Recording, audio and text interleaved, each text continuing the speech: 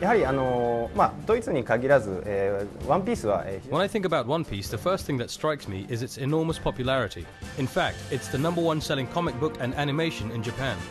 At the same time, lots of people outside of Japan also love the story of One Piece because it's all about friendships, laughs, and of course battles.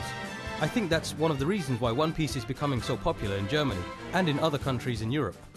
はい、ワンピースの、UC1 に関 We've been working on One Piece Unlimited Cruise 1 and One Piece Unlimited Cruise 2 for almost 18 months.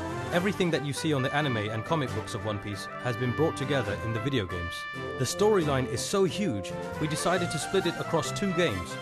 In One Piece Unlimited Cruise 2, the player has more than 39 playable characters that featured in the anime and comic books. But then on top of that, if you include the game's original characters, you have more than 50 playable characters. はい、実際は、アクションアドベンチャー The One Piece Unlimited Cruise series is an action-adventure game with 2 main game modes. The first is Adventure Mode, where the player can choose from any of 9 characters and switch between them at any time.